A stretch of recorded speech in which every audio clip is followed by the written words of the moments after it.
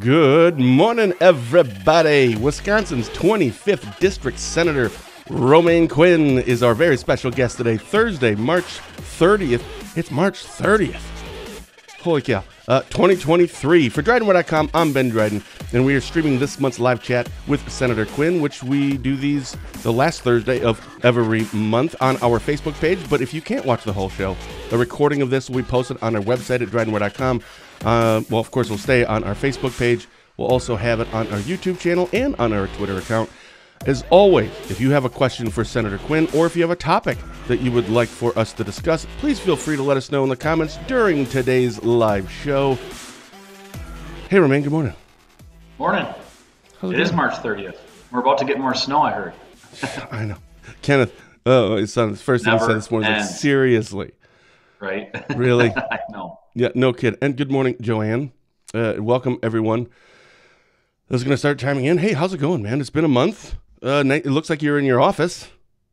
I am. Yeah, things are good. We're just really, really busy. You know, as we talked before, it's budget time, so every group's in here wanting to meet to talk about all their priorities. And, you know, if they have asks that are fiscal in nature, now's the time to bring it up, because now's the time where we're crafting the budget for the next 2 years. So the state does a budget every 2 years, not one. Thank God. We only do this once every 2 years. Yeah. But yeah, now's the busy time of the spring for sure. Okay, so that's something we should probably talk about is budget. And by the way, that you're down there right now, Fitzy will be happy.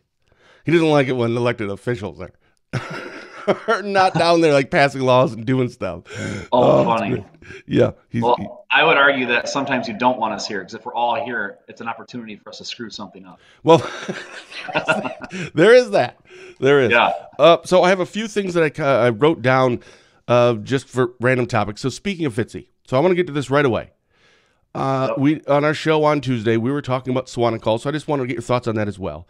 But then it kind of morphed into, or it just kind of evolved into a general topic about gun control and etc. So I have some things that I kind of want to touch on with that.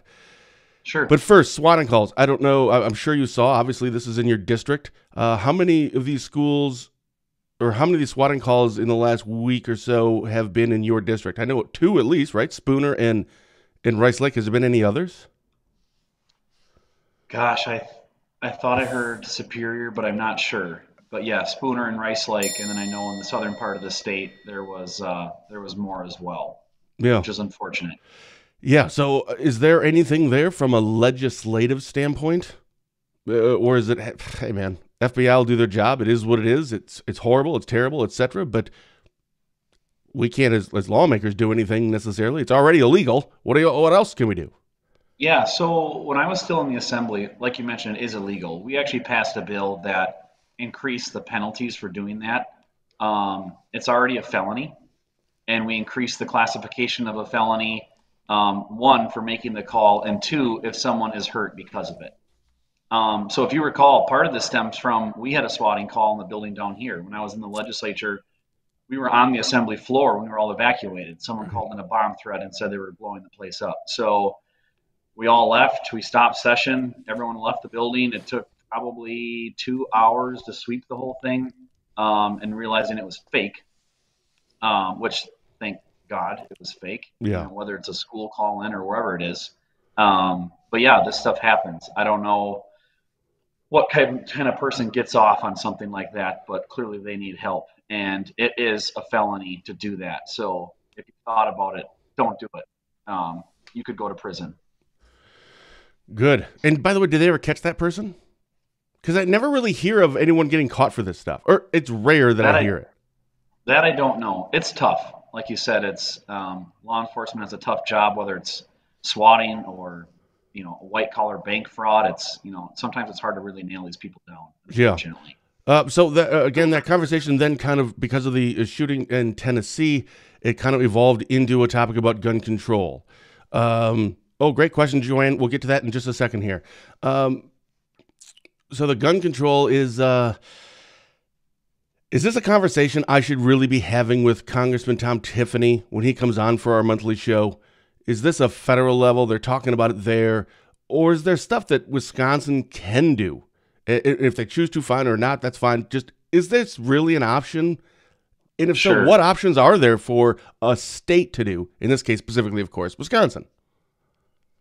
Yeah, I think there's a number of measures any level of government can do. It's just a matter of what is the public appetite, and then how far are you willing to potentially infringe on a person's right to own a firearm and defend themselves. So, I think it's important for us to take the situation in Nashville and get all the details and analyze it, right? Is this a person that could legally own a firearm?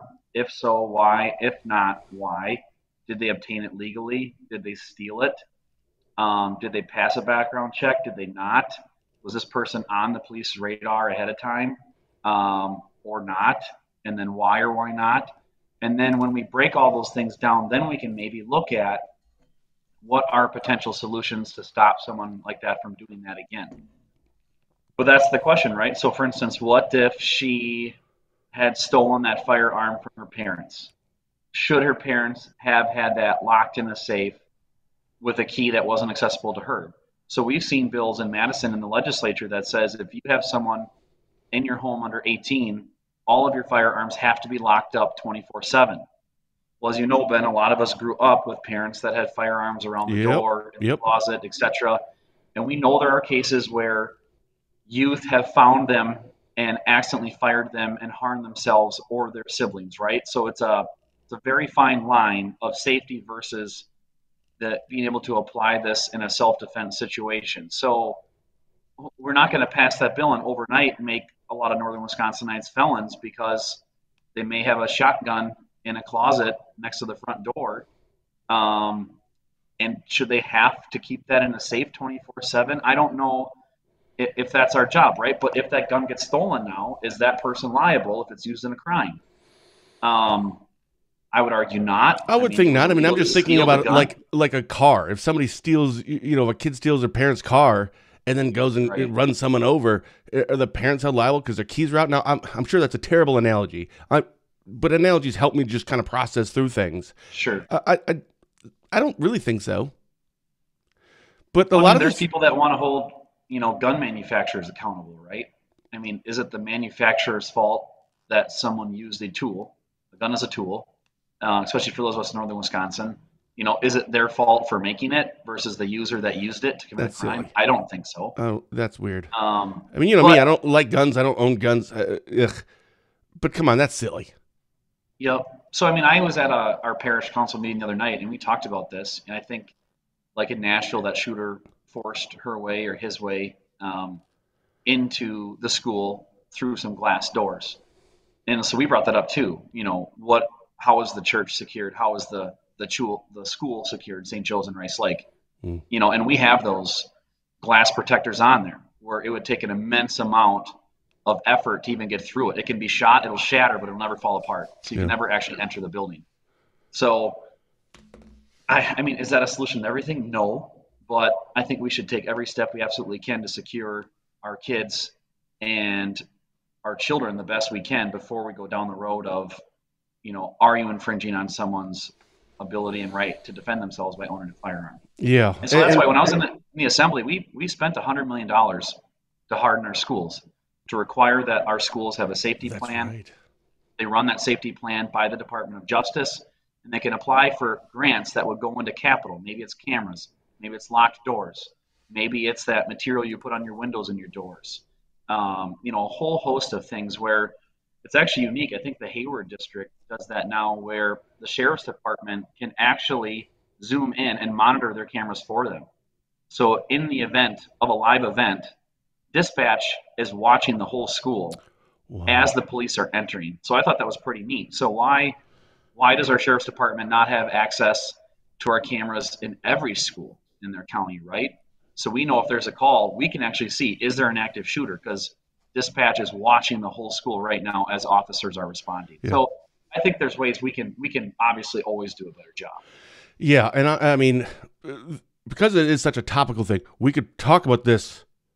We really should continue to have this discussion maybe next month because we have a lot to get to. Obviously, there's a race coming up. We already had a couple questions regarding Dan Kelly and Janet. There's a state rival thing. But before we move on from this, because, man, I really would love to just do a whole show just on this. But we were talking about on that show on Tuesday about what are the answers. I know in federal, right now they're talking about banning, or I don't think we have already. I don't really follow that stuff about assault rifles. So I actually looked up this morning in terms of like percentage of an assault rifle being used in a mass shooting. And it was on a website and it like tracked everything. And I think it was like since is either 96 or 66, something like that. It was like a 3-to-1 ratio of weapons that were used in not just school, but any mass shootings. 3-to-1 ratio were pistols, which I was a little surprised by. Sure. But I don't hear that conversation because most people don't use that for hunting, right? I mean, is that kind of one of the arguments? Like, well, AR, a lot of people use it for hunting. Okay. People don't usually use pistols for hunting, and that is the by far preferred weapon in these shootings, or the weapon that is used. But there's no discussion about that. Are we having the wrong discussion when it comes to which weapons we're looking at? Yeah, I guess I can't answer that, but you're right. And that's why I think we should look at the totality of every case and make that determination. Now, I would argue that the Second Amendment and your right to defend yourself had nothing to do with hunting, right? It was to defend you and your family from, right, we fled a king and we wanted to make sure a tyrannical government was never imposed upon us again. It was your right to defend you and your family, and it had nothing to do with hunting. But if you want to make that argument, you could say, most people don't hunt the pistol. A lot of hunters carry them in the woods with them. Again, sometimes for self-defense, or if you have to dispatch an animal that's wounded. But no one does want to talk about that because frankly, it doesn't fit a political narrative, right? Yeah, I get it. We only have to go after the scary weapons. Yeah, and then one more on this. We were talking about it in terms of specifically schools, because again, this was kind of started with the swatting incidents in our area. Thankfully, they weren't. Well, obviously, swatting it means that they weren't actually real situations or real incidents. But how do we? What is the answer there for securing our schools more? And is one of those options? I don't want to get into arming teachers. That's a whole other thing. But having an armed guard at every single school that is, checking people, in and out. Is that something that you are open to, or man, I love that, or I hate that? And then if, regardless of whatever that answer is there, is that something that has been brought up to anyone, or down there, your legislators, your peers have brought up that topic? Because someone's got to pay for this. Yep. Yeah, no, it's been discussed. And, the arming teacher piece right now, legislatively, you can't. It's against the law. Districts don't have that ability. I think in the past we've looked at that bill and there was just not the political capital to do it. Again, not requiring it, but allowing the school district to make your own determination. There's a lot of schools that already do employ a school resource officer, maybe part-time, not full-time.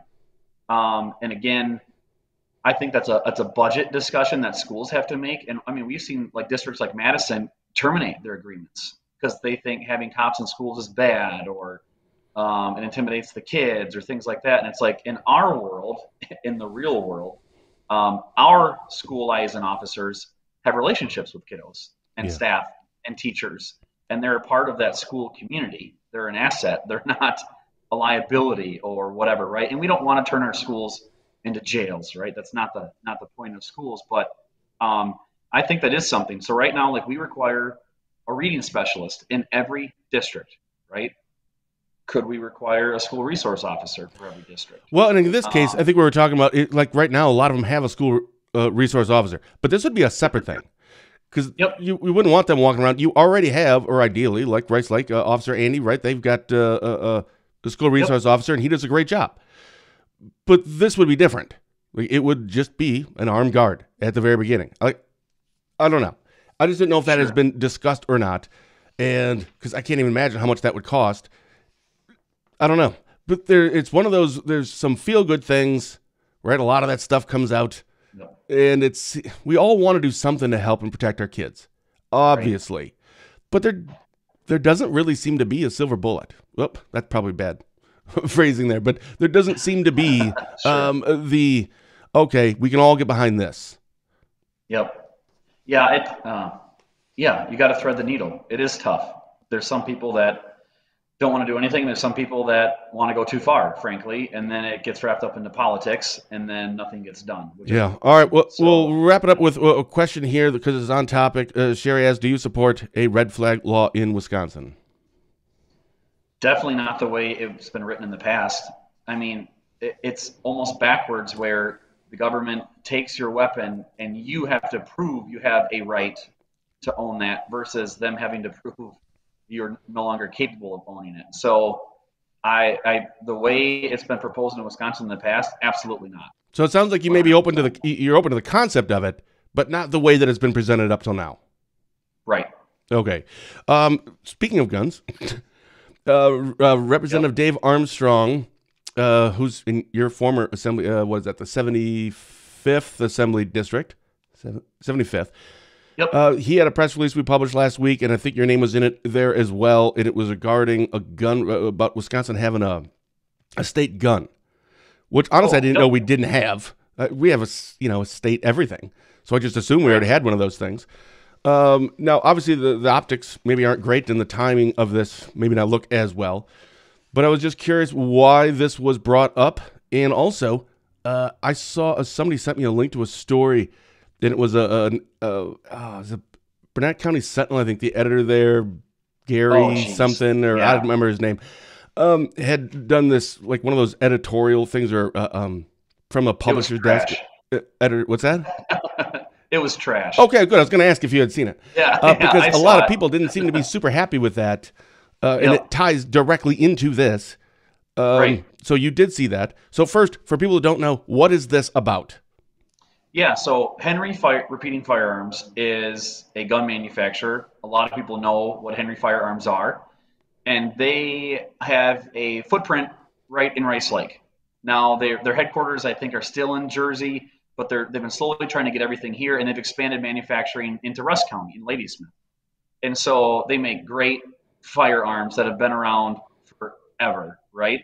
Mm-hmm. And it just happened that last year, their 4570 was voted coolest thing manufactured in Wisconsin. So we thought, how awesome would it be to take the coolest thing made in Wisconsin, manufactured by a local company who treats their employees very well. I have friends and family that work there. And it's tied to our great traditions of hunting and enjoying the outdoors, right? The 4570 is a deer rifle.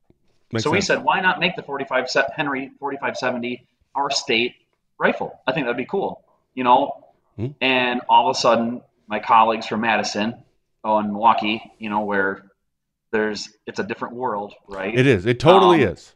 Instantly tie that to gun violence, right? So I don't know of anyone that's been shot with a Henry deer rifle ever. And to tie that to their own issues in their district is just, I don't have the words for it, right? So it's not professional. It's unbecoming. You're meshing two issues that are totally not related. And then I found that very interesting that editor from the Burnett County Sentinel latched onto that as well, which doesn't surprise me because he tried to hijack a listening session with Representative Sappick and I. But it's unfortunate because it has nothing to do with gun violence. It has nothing to do with issues in Milwaukee or Madison. It has nothing to do with the NRA or ginning up the base, right? I think someone posted that you're just trying to gin up your Second Amendment base. It's like, what? One, I've already got the base. Right. And two, we're recognizing a great Wisconsin company, and their motto is "Made in America or not at all." I mean, how cool is that? Yeah. That if Henry rifles are not made in America, they will not make them ever. Like, that's something we should all support. And unfortunately, again, politics gets in the way of some of that. So we've actually invited the governor to come up and tour Henry. I hope he can meet with the people, walk through the factory. Granted, I'm sure he doesn't hunt. He certainly doesn't fish based on the pictures of how he holds them at the fishing opener. But to come up and tour it, like, it's not political. Leave the bubble. Come to reality. Leave Dane County and come meet with us. So hopefully he's willing to entertain that, and we'll keep in touch on that. Is it getting any traction? I mean, is it yeah, we've got lots of legislators calling, wanting to tour. People think it's cool. Yeah. So, I mean, if we wanted to make the Liney's the Wisconsin state beer, it doesn't mean I think everyone should be an alcoholic or drink and drive. Right. What does that have to do with and that anything, kills a lot more people every year. Alcohol does than whatever the name of that gun, 4570. Right. But they're just not even related. And it's, again, going back to even our first conversation about, gun control is The politics just poisons everything. It's just unfortunate. Yeah, it is. All right. Anything else that you want to talk about regarding those two things? Because I want to get into. We had some questions at the very beginning here regarding Dan Kelly and stuff. So obviously, there's the vote is going to be on Tuesday, and Yep. so we'll start off right here. Is two questions. One, this is from Joanne. I have a question. What do you think of those ads on TV attacking Daniel Kelly? Which, by the way, I've only seen one that was against Janet. One, and I've seen like 200 Yep. of the other ones. So it's crazy. Yep. I'm like, again, I must be watching the wrong channels because that's all I see are the, things of Dan Kelly and he's the worst Yep. and then they morph horns out of his head. Okay, they don't do that, but it might as well be. So And a what do you, tail. you're right. So what do you think of those ads on TV attacking Daniel Kelly is the question. Yeah, so I have to be careful on the political side of things because I am in my office talking to you today. But I will say that I have personally spoken with Dan Kelly multiple times, even about these ads, and they're crap, right? Um, he wasn't making money off of protecting sex offenders. He was a part of that law firm that represented people, but he never took any of those cases to trial. Things like that, like literally blatant lies. And it's frustrating because a lot of people say, well, why doesn't he respond?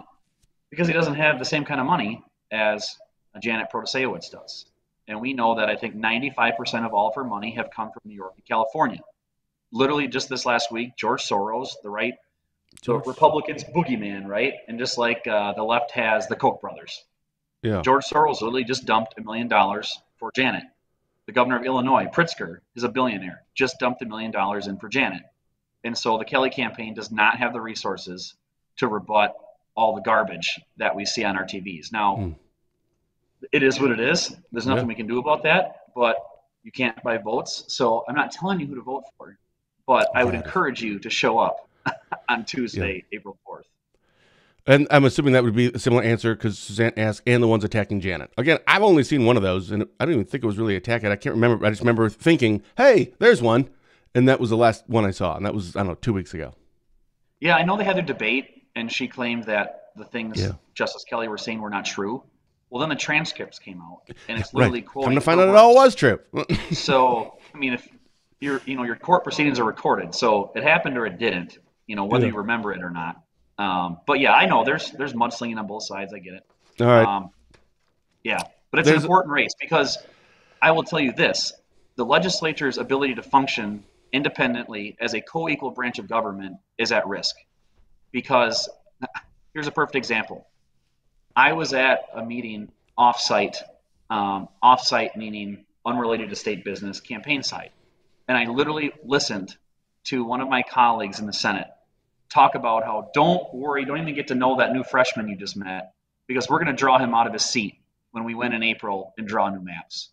Like, that's how blatantly open they are about the things that they know they're going to get done with an activist court. And so they know they can't get the votes in the legislature, so they're just going to circumvent it and go to the courts for reprieve. So I hope people keep that in mind on their choice when they go vote on April 4th. How does this work now? So obviously there's a lot of things. So people that would be supporting Janet, which, again, perfectly fine, or be planning on voting for her. I kind of feel like abortion, that topic, is that trumps everything else. So, for example, if someone is pro-life, but also believes that the maps are gerrymandered, which is a perfectly valid argument. So therefore, it's like, well, Janet's kind of already said what she would, she also thinks the maps are all wrong, but also kind of, where she is on abortion.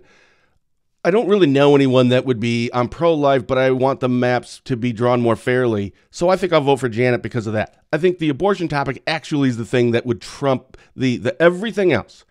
But the one thing I don't know is, how does this work? So let's just play this forward. Judge Janet, she wins. She's in. You just can't walk in and say, okay, now we need to go back to all those other things you guys ruled on, and we're going to re-rule on those.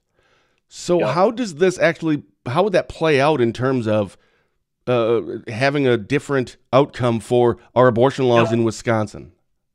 Perfect. Yeah. No, it's a good question. So outside groups will file a lawsuit, and they will litigate in hopes to get it in front of the Supreme Court and get the ruling they want. So it's not even just the abortion issue, right? Which again, I will argue is not a decision to be made by the judicial branch. It's a political question on what society views that issue should be, and that should lie with the legislature. And if you don't like what the legislature is doing, you Then, get rid of them, right? right, vote for someone So, else. so it'll be Planned Parenthood, it'll be some kind of advocate, it'll be someone that they'll find someone that claims their rights are being violated. They'll run it up the totem pole, and my fear is we will have what happened in Kansas. So we are a purple state, no doubt about it. Mm-hmm. Kansas is a much more conservative electorate. And when they lost their Supreme Court, not only did their abortion laws go out the window, it's anytime for any reason and paid for by taxpayers. And that's not where the majority of the public is either. And so that's the point. The legislature should be deliberate and say, should it be allowed after 6 weeks, 10 weeks, 12 weeks? What about cases of sexual assault? Those are decisions that have to be hammered out. And no one's in the camp, not many, are in the camp of any time, any reason, for no reason at all, up until the point of birth. But that's literally what we could get if the court determines, somehow finds a constitutional right in our Constitution, which is really absurd to me because Wisconsin became a state in 1848. And why would the legislature or the people writing our Constitution think there was a right to an abortion when they passed a law in that same time period banning all abortions, basically, right? And so to say there was legislative intent in the founders of the state of Wisconsin is like, no, it's not. But when you use the courts to achieve a political outcome, you don't care, right? Because you want that outcome. But my plea is always, don't burn down the system to achieve your end, right? Use the political system the way it was designed to achieve the outcome you want. Convince your neighbors and friends. Get them to the ballot box. Make a difference and change and sell your idea. You don't just file a lawsuit and vote for 4 people in a court that'll get you what you want. Yeah. How when that comes, and maybe this is something you don't know, this isn't your world, the judicial side of it, but isn't there an appeals process as well? Wouldn't that, I don't know how that works. Like, what does like everything go to an appellate court? And I think we have several of them, so I don't know like how that gets determined, which one. But I think appeals courts only have 3 judges, if I remember. Maybe it's 5. There's no appealing past the state Supreme Court. Got it. That's what wait a minute. Yep.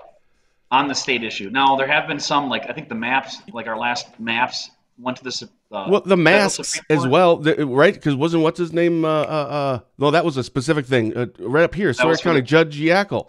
He did something, and then it went somewhere, and then something about appeals court, and they overturned a ruling or something.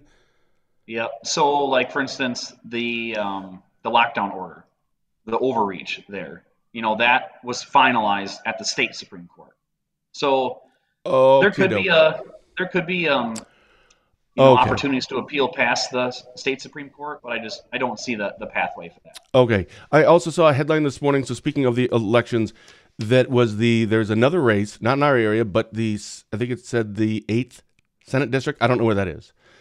And somewhere in the headline was about supermajority at stake. And it was in the Senate stuff. So what is this? Because I didn't actually click and read on it, but I remember I should bring that up to you. Yeah. So when I won this race, we gained 22 seats in the state Senate. So we are at a supermajority. Afterwards, Alberta Darling, who's been in the legislature for decades, she chose to retire, I believe for health reasons and family reasons. Sure. So right now there is an open election that will take place on April 4th, next Tuesday, to fill that seat. And it's a fairly even seat. Republicans have held it for quite some time. But again, they're being outspent 2-1, 3-1, hammering whatever issue. And so we'll see what that is. Dan Knodel is running. I served with him in the assembly. Stand-up guy. I endorsed him right out of the gate. He'll be a great addition to the state Senate. So I really hope we have a positive outcome there. He's a good man. Okay.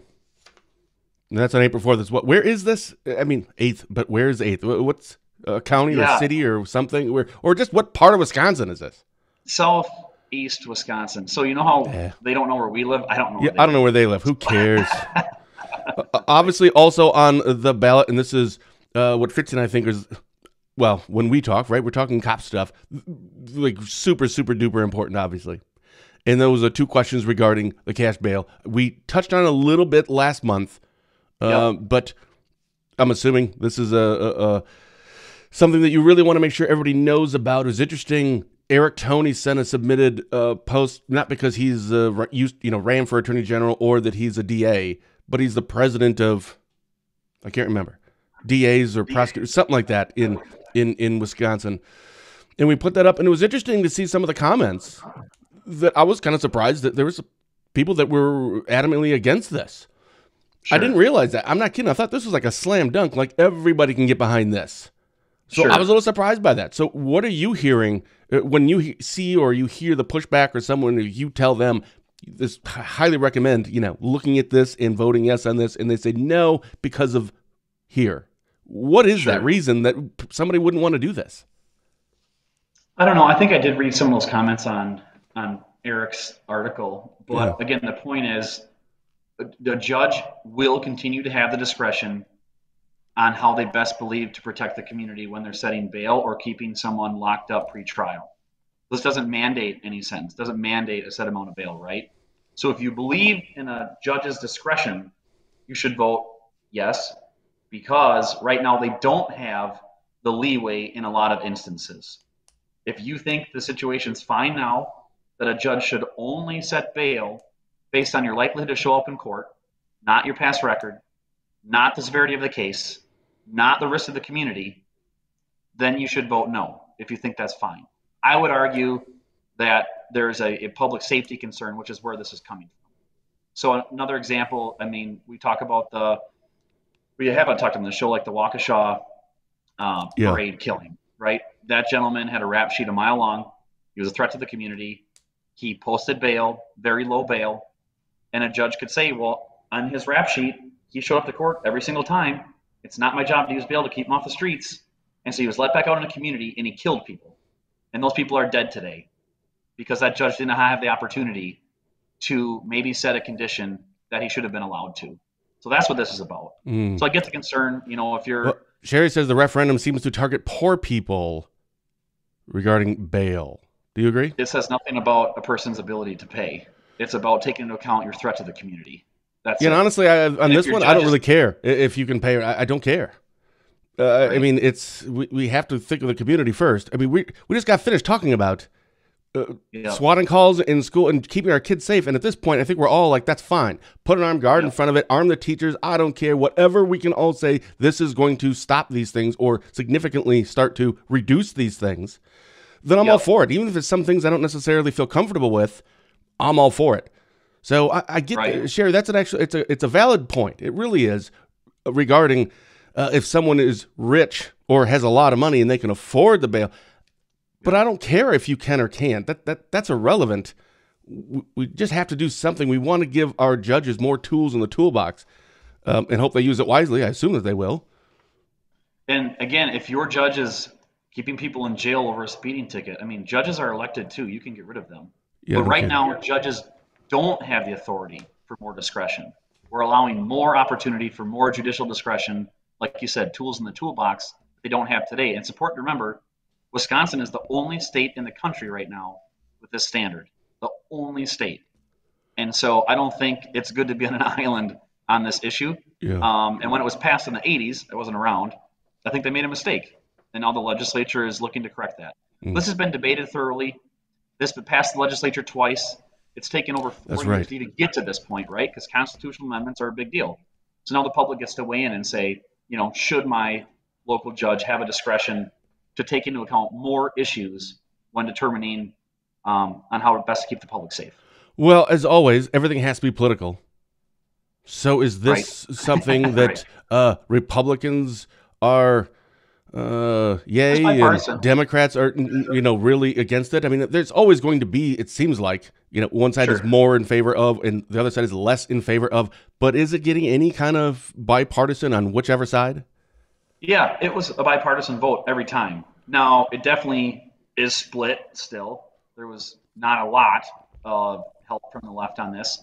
And again, the arguments on the floor are, well, we're not addressing the root cause of why they committed the crime and this and that. And it's like, I get that, right? I get it, but it's we can a start. Do that. We should do that. But that's not what this is about. Just like recognizing Henry firearm is not about Right. people shooting each other and Advocating walking, for mass right? shootings. No. Right. So we can walk and chew gum at the same time. We can look at, oh gosh, corrections reform, right? Programming in our systems, keeping people from committing crimes, supports in the communities, all sorts of that stuff, right? And we're working on that all the time. So we're not saying we're going to do this and then go home and work on nothing else. Like, no, this is one step of many that we're taking to try to address public safety, Yeah. which isn't a huge deal here, but it is a Right. huge deal in the southeastern part of the state where their carjacking rates, for It's instance, just are through the ridiculous. roof. Sue has Yep. been commenting here about Medicaid. Is that something that state level does? Yes, so the state has continued to chosen not to expand Medicaid for a number of different reasons. So two issues there. She mentioned mental health, which is important. Yeah. There are not enough facilities, there are not enough therapists, and Medicaid does not reimburse them high enough to increase our capacity in northern Wisconsin to have these services. So right now, I just sat down with Representative Green yesterday in my office, and we talked about, how could we maybe help the hospital in Ashland expand beds from 10 to 16. I think you can't have more than 16 beds where you're considered an institution. Those are the beds, right, for people that have those psychiatric breaks where Chapter 51, you haul them in because they're a danger to themselves or others. We also need more supports in our schools on up before people get to the point where they're having that break, right, where they could be a harm to themselves or others. So we're looking at school-based mental health, expanding those services, wraparound treatments, outpatient services in the community. But all these issues come together, right? Homelessness is a factor. And when it comes to mental health, finding someone a stable home, be able to be case managed, and connect the dots with those resources that exist in the community to get them on a better path before, they have, further issues, right? So we are absolutely looking into more mental health services for those in our community. But the legislature has chosen again and again.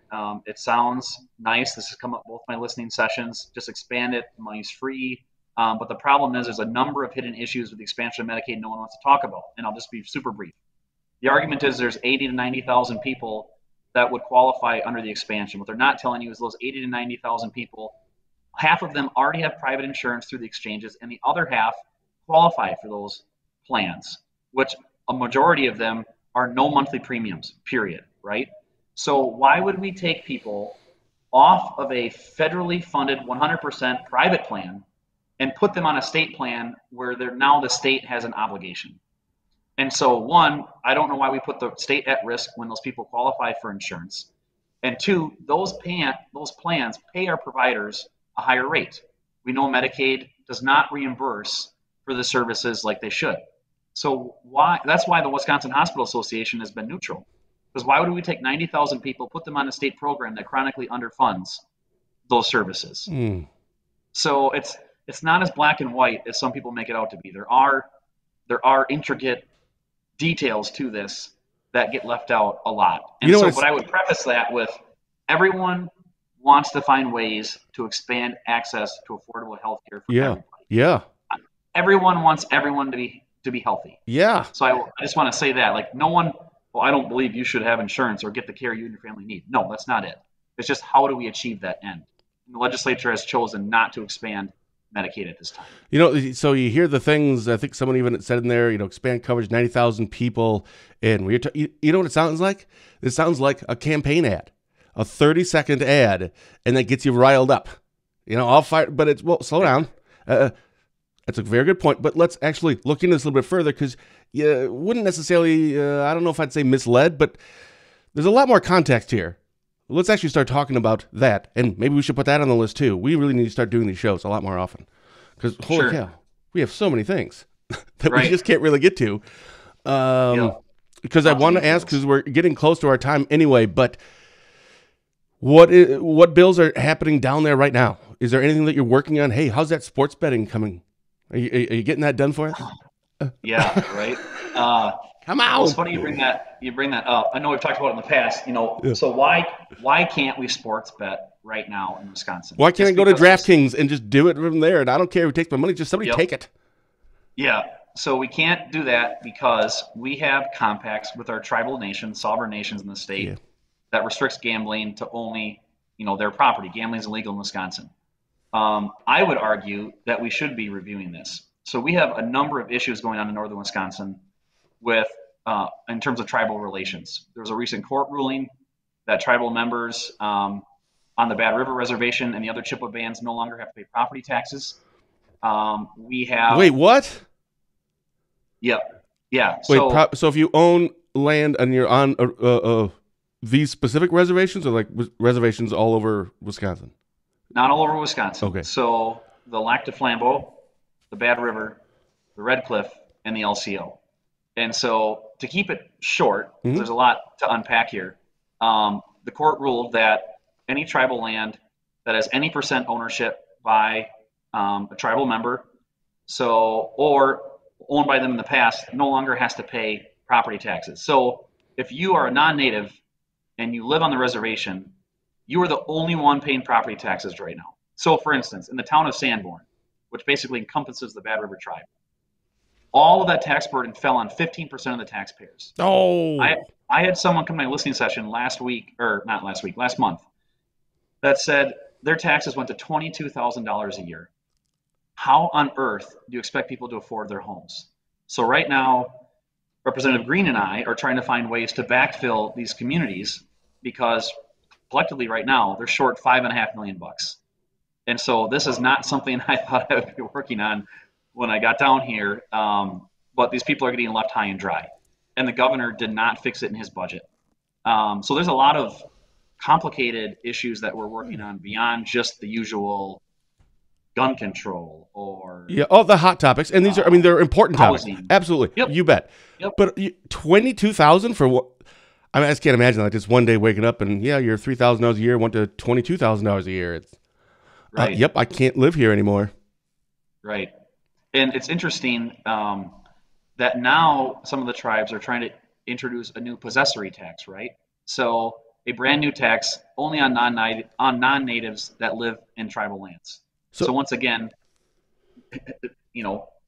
trying to, in my opinion, what's going on is they're trying to drive non-native off. That's the literally what I reservation. was just gonna say. Again, outside looking in, 100%. and I don't know everything that's going on. Just based on what you're saying, I was literally just gonna say the same thing. That it seems Yep. like it's just don't want these people, which is that's fine. I don't care if you don't want them there. That's fine. But Right. But next door in the Lac Wow. de Flambeau, I'm sure you've seen the news articles. That's getting all the Yeah. attention. No one's talking about the problems in the 25th. The next Senate seat over, there's been a lot of coverage on the Lac de Flambeau, even on Fox News, yep. where people have been locked out of their homes because a 50-year easement on their road expired. The tribe and the title company cannot come to agreement, so the tribe chose to block the road. So we have people that have not been to their home in months. We've had people who are elderly, who are disabled, who have left their home and are not allowed back. And now the township is paying basically a $20,000 a month ransom to let them in for 90 days until we can figure this out. So lots of issues on who was right or wrong in the past, but the point is we're all a community, Yeah. and we all want to live together, and we all want to get along. And so some of these issues are really coming to a head in northern Wisconsin, and I guess I'm glad I'm in here now, so we have a voice at the table through the budget process with some leverage to try and fix some of these. And what is the frankly, fixes? And I know there's so much we could like. All the topics that we've been talking about today are hour-long conversations, each one of them. 100%. But is there kind of that bullet point? Like, here's a few things that we've been kicking around, or some things that have been brought up. Like, how does this end? Does this Sure. end in court? Does this end in non-native? That's how it's going to happen. They're going to have to move out, which it is what it is. And then Sure. this, like, there's no change. This is just how it is. No, and I refuse to accept that this is how it is. So we're working a number of avenues, I think, through the budget process to hopefully try to get the tribes to come to the table and at least have a discussion. Like, hey, these people are already stuck with 100% of the property tax bill. Why on earth are you instituting a brand new tax only on them as well? Why is the LCO shutting down snowmobile trails in Sawyer County? What? Why? No, so- literally, why? Why? What's going on? They're shutting down trails? Right. Yeah. So last month, Sawyer County was notified that any of their snowmobile trails, a whole litany of them that go across reservation land, were closed. Oh, sure. And we know some of the tribes have even talked about implementing new trespassing ordinances. So if you're driving your ATV or side-by-side down the trail and you go off the trail onto reservation land, they could confiscate your machine. Now tell me how this is going to end Oh when boy. you and your buddies are driving your $20,000 side by side machines on a trail and you pull off to have a beer and tribal police take your property, right? So we don't we don't want these things to happen, and so we're working right now to try to find some solutions to bring people Pay to the toll. table Do so the this doesn't happen. a tax on it. Pay toll. Right? Have a little pay toll for snowmobilers, and when you go on our, Yeah, you want to go through our land, you just got to pay a fee. Problem there solved. you See, go. there we go. There you Mark it go. down. By the way, that Chan's Green, that's what you're referring to, right? In the Yep. 70, boy, I don't know, 74th. Is that the district? Yep. Is that the right one? I'm hearing great things about him. I literally haven't talked to him in a year. I've only talked to him one time. But I've had people Yes. that are in the area that say, have you talked to Chan's much? Or have you ever had him on for a show? And I'm like, I don't think we ever have. I talked to him literally one time about a year ago. But I keep hearing great things about him. Yeah, he's a good guy. He works really hard. He puts the time in both in district and down here, and he's in tune with his district, which is important. He listens. So anytime I'm in the district, he's there. So yeah, he's doing a great job for that area, and it helps to have that counterpart in the legislature to to push on these things. So like the other day, I held a meeting with the speaker to get him up to speed on this. Well, it's nice having Chans in the assembly that can also communicate these same messages with us, saying, Sure. "Hey, we've got a problem. How do we fix this Yeah, and together?" being down there. I mean, 80% of life's showing up, man. So He does a good job. awesome. So there was that question on so how can we fix this tribal stuff? There's more important things unless the Indians are using bows and arrows. Crap. Okay, yeah. We'll skip over that Well, one. it's complicated, It and is. we've got some stuff in the works, and All right. hopefully we can remedy this because there's a lot of people under severe financial pain right now in northern Wisconsin, and frankly, no one's talking about them, and that's a shame too. They have a story to tell, and we're going to keep talking about it until we fix this. All right. Well, maybe what we'll do, because we did have, because we'll do these monthly, and with the election coming up on Tuesday, we had a lot to actually get to today. We're going to try to stick to like 2 topics next month, just 2, so we can Sure. spend more time on them. Yep. But yeah, thank you so much. What do you have coming up this weekend? Oh gosh, so a couple dinners to be at. Sunday's finally quiet. I try to keep Sundays to just at home. So, but every weekend something, that's for sure. Oh, and a plug. This Monday we are going to be having a listening session in Bayfield. Representative Green and I. Mm. So I've had them with Angie and Superior just this last week in Burnett County. Chans and I have already held one in Ashland, Hurley, Mellon. I've been in Spooner with Dave Armstrong and Barron, and so now Monday will be in Bayfield. So if you are looking for an opportunity to sit down and chat and talk face to face on the issues you care about, we'll be there. So that's the listening session in Burnett with Angie that you were referring to earlier that a certain reporter trying to hijack, which, by the way, I actually heard about that from 2 different people.